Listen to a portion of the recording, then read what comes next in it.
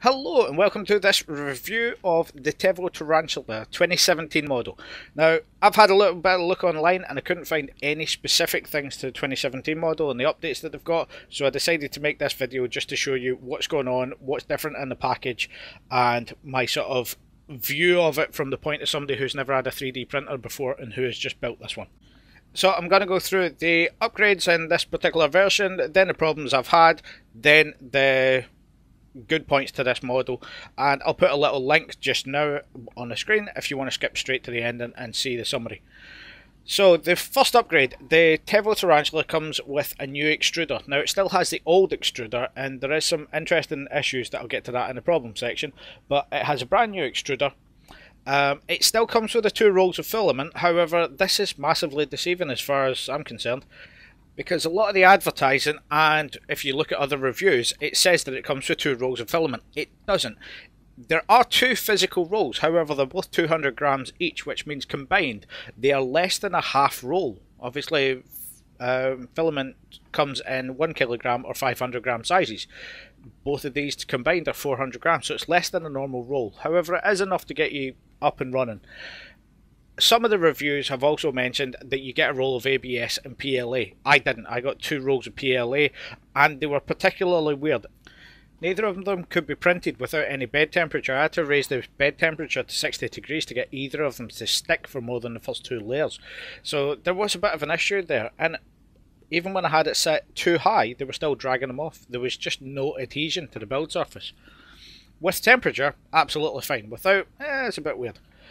The rest of the print setup is nice and simple. You have single motor for X, Y and Z and another motor for the extruder. It's a Bowden style extruder. It has basic fan setup. The power box does not have a cover on it, so you're going to have to wire up live mains if you're buying this kit. But I'm imagining if you're buying a kit, you're pretty okay with this. If you're not okay with this, then do not come anywhere near this. Now, into the problems.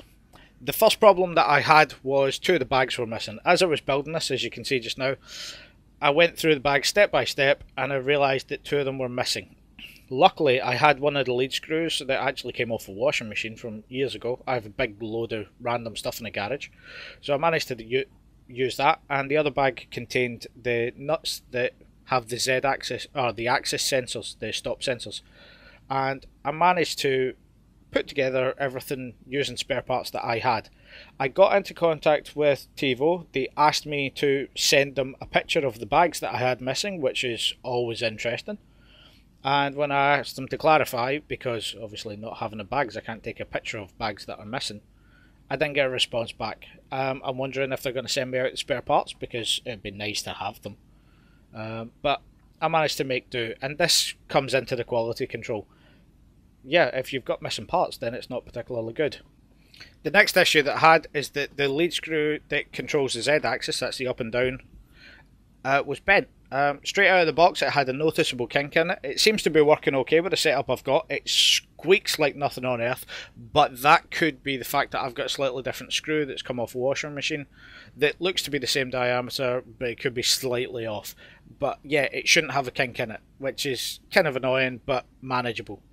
The next issue I want to talk about is the manual. The manual is good for the first quarter, and then all of a sudden some of the pictures go out of sync, and the pictures are basically repeating themselves, and you're left wondering where to put things, because it says how to mount something, but without the picture you can't actually see where you're going to mount it. It creates a bit of a problem, and if you don't have a sort of working knowledge of building things, this essentially is a deal breaker. You should not get this printer if you can't work out these things on your own.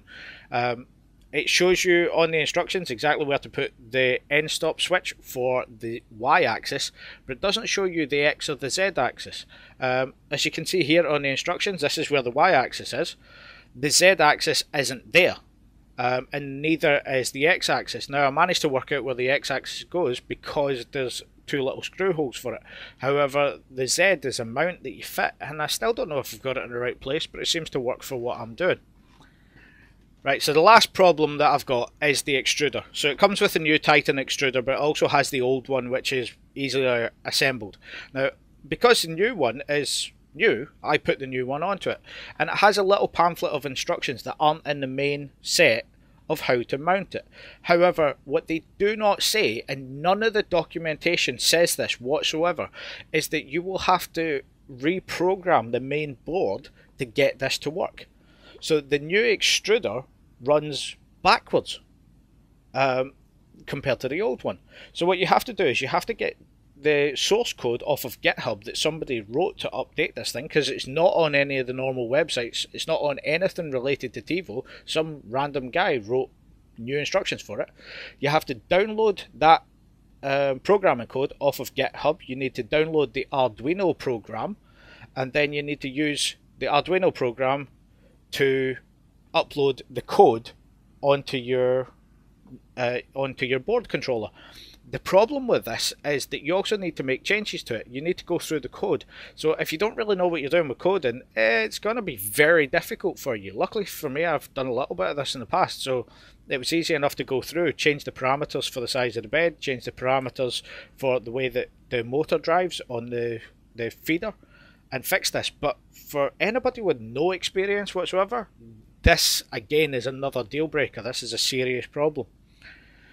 So, with that out of the way, that is all of the problems. So I want to tell you why this is a good kit for certain people. Now, if you have any sort of inclination towards engineering, if you've pulled things apart to look at how they work, if you built them back together, if you have basic coding ideas from school, that's all you really need. This is a great kit. Now, the quality control is a problem. So if you want a printer that arrives and you are immediately printing with it, no chance. This took me a day and a half to build and get ready to the point where I could print my first thing. There was another 6 hours on top of that for me to actually fine-tune the bed enough, because I didn't have any knowledge or leveling instructions. I was using a piece of paper to try and level it, and yeah, it took me 6 hours before I got my first decent print out of this thing. After the day and a half building it. But it is a very interesting kit. I think this thing is brilliant. It does have glaring faults, as I've already outlined. The open mains from the power supply is a bit of a problem. However, if you go into Thingiverse, you'll find a lot of solutions for a lot of the problems with this. The frame isn't particularly stable, but there are brackets that you can print out to stabilise it. It doesn't have a spool holder, but as you've seen just there, I printed one. It was one of the first things that I printed, was the spool holder and little adjustment knobs to make leveling the bed easier. And I love the idea that you can use the printer to print things that the printer needs to upgrade itself, which is just brilliant for me. The filament isn't really enough to get into anything serious, so you will need to buy a proper roll of filament. But for setting up, it gives you enough to print everything that you sort of need. I wouldn't recommend this for anybody that has children roaming about, because the open power at the back is a problem. One of the first things that you should print is a cover for that. I actually haven't printed one yet, but I don't have children running about the house. So once I got it running, as you can see here, I printed some parts, printed some upgrades. If you want to start doing things with, just doing things that run a bit better, you want to immediately upgrade your fan so that you've got blown air that cools down your plastic quicker, so you can do bridging and things like this. I printed one out that was meh, but that allowed me to print one that was slightly better and just slowly upgrade my way through. As you can see here, I still had a few little problems with stringing, but I managed to go through it piece by piece and improve it, and it was just working out the right settings for the PLA that came with the machine. Now, since I've changed it to something else, it works a lot better. I printed a cooler, as you can see. I printed a cooler first so that I could print a better cooler, attached this, then used this to print some of the tests. I did benchy and then a little pillars thing to test for stringing. This little benchy that you can see here was actually printed with 2mm retraction, and it was okay, but as you can see there's still a bit of stringing. After that I went on to do a little torture test for stringing specifically, and I printed it with 5mm retraction and 0.2mm coasting, and I managed to solve those problems entirely. After that I did a little lattice torture test that everybody knows by now, and all of the results were quite nice. As you can see here, torture test looking lovely. One little piece of stringing. I do have an issue on the base, but that was because the actual bed was too close to the nozzle, so it was kind of smooshing out the first layer.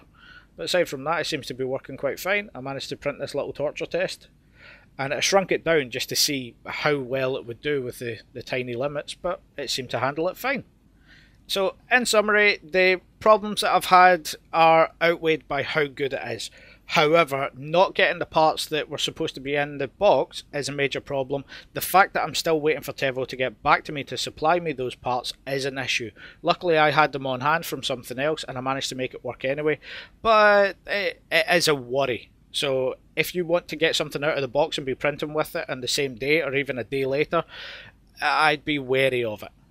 The delivery time for me getting this off of GearBest was about 3.5 weeks. So not a great delivery time, but it was over the Christmas period, so you got to give them a little bit of leeway. Having said that, it is a good gateway into 3D printing. It teaches you a lot about how the machines are built, even teaches you about the code behind it, because if you use a new extruder, you have to get a little bit into the programming. So it'll teach you a little bit more while you're trying to get this working, which I think is a good thing. So I hope all of that information is useful to you.